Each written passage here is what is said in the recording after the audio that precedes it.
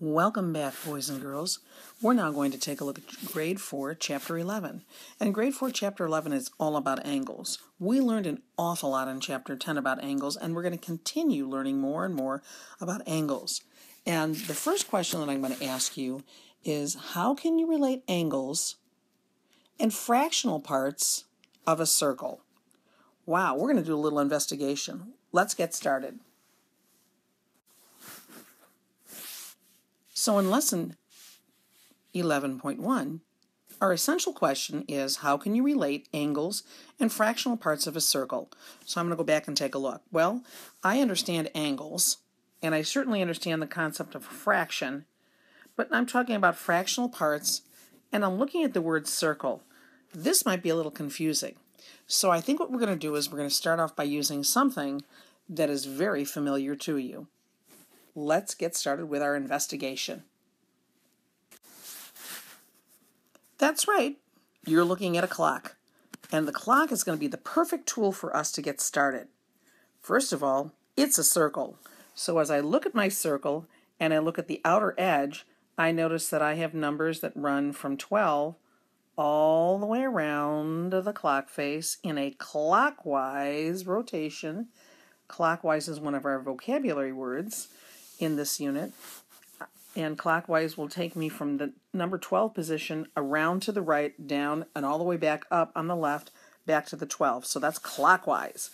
So I want to think a little bit about what the word clockwise means. But let's go back to the clock face for a minute. As I go around the clock face, I'm noticing that there are 12 numbers. These numbers are going to be important for us because I'm thinking the concept of fractional parts. How many parts are in a whole? If I have 12 numbers, then what I'm going to look at, boys and girls, are the spaces between each of these numbers. So from 12 to 1, 1 to 2, 2 to 3, this is equal spacing. Well, okay, that spacing, that equal spacing all around the clock tells me that I have 12 equal parts.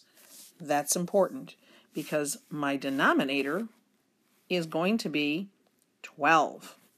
How many pieces or how many equal spaces do I have all the way around the clock face? You're right.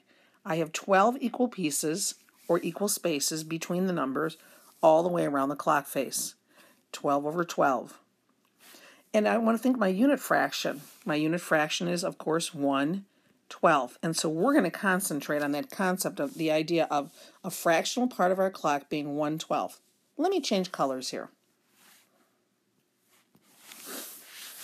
Now, I get the concept of the fraction. What I'm interested in is, where do the angles come in? So let me stop and think about it.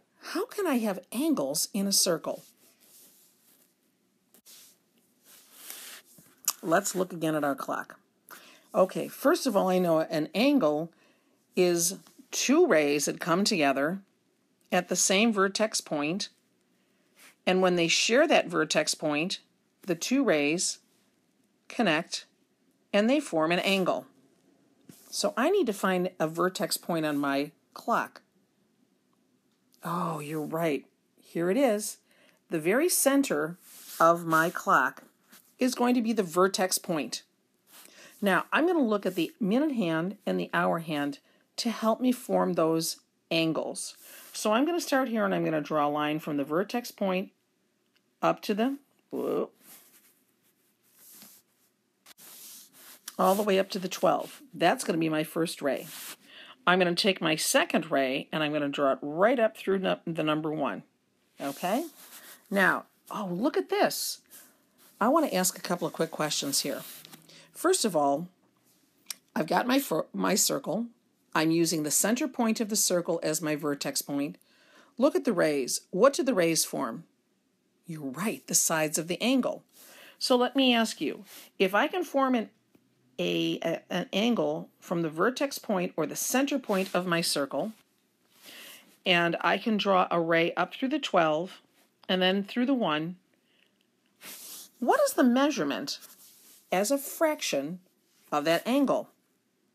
Well, if you said the measurement of that angle is 1/12 of the circle, you would be right. Think a little bit about this. Angles, fractional parts. We're going to try and relate the two. Let me stop you again. Let's see what happens when I draw the next ray. I've got one ray going from the center point of my circle, and I'm going to draw my second one through the number 2. Now, taking a look at this, what do you think the measure of this angle as a fractional part will be? Well, I've gone through 1 equal part, 2 equal parts out of 12. So the fractional part would be 2/12. Good job. Let's try one more.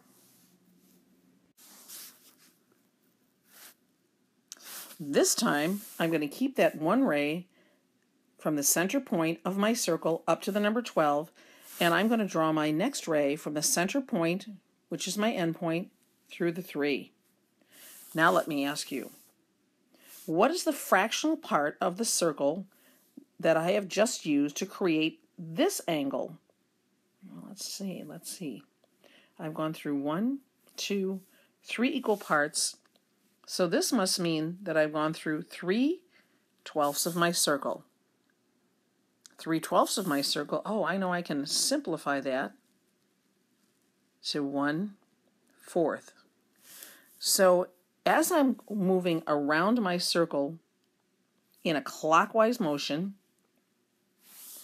I have just created an angle, and I've related the angle to the fractional part of my circle, which is 3/12, or 1/4 of my circle. I think I'm getting the hang of this. How about you? Let's try it again. Let's take a look at this.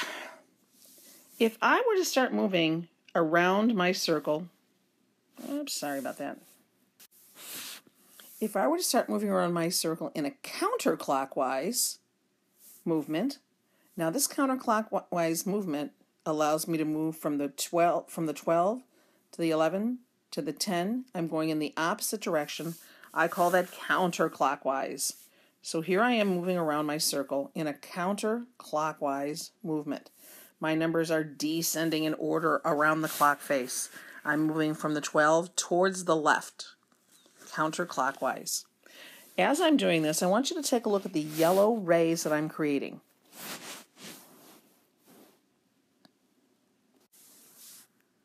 How many of these rays will I create if I do a full turn counterclockwise around my circle? Well, I have 1, 2, 1, 2, 3. If I continue, I will have created 12 rays. 12 rays, 12 spaces, 12 angles. And all of my angles are originating right here at the center of my clock face. Now I'm starting to see that I'm creating angles in a circle using the center point of my circle as the vertex point of my angle. And I'm using the numbers to help me draw the edges or the rays. And I know that if I draw these all the way around my circle, I'm going to have 12 equal angles. Oh, good job. Each one of these angles will be 1/12 of my circle. All right. What happens now if I draw my ray from the center point down through the number 6? There we go. Right there. How much of my circle, how much of my clock face, moving in a clockwise motion around the face of the clock, using a fraction, how much, what has been the movement around the clock face? You're right, 6, whoops, sorry about that, 6/12. 6/12 or 1/2. Oh, this is getting good. Let's try one more.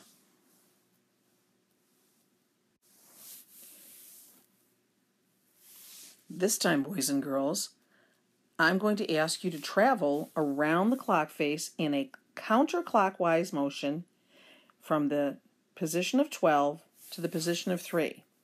When I draw my straight line through the 3, how much of my circle as a fraction have I traveled? You're right. 9/12, which equals 3/4. So as you can see, boys and girls, I can relate fractions or fractional parts of a circle to the angles that I'm creating.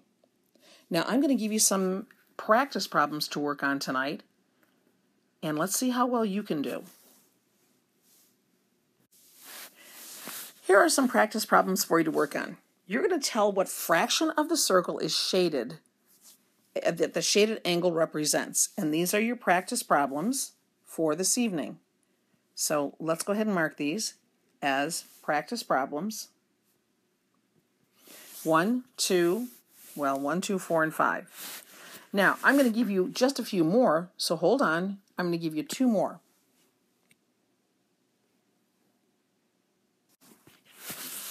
In these practice problems, I want you to tell me whether the angle of the circle shown is a 1/4, 1/2, 3/4, or 1 full turn clockwise or counterclockwise around the circle. Please notice your red arrow.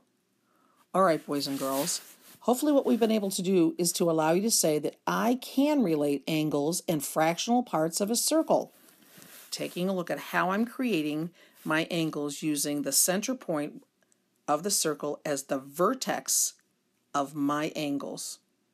All right, let's try this. Good night. See you tomorrow.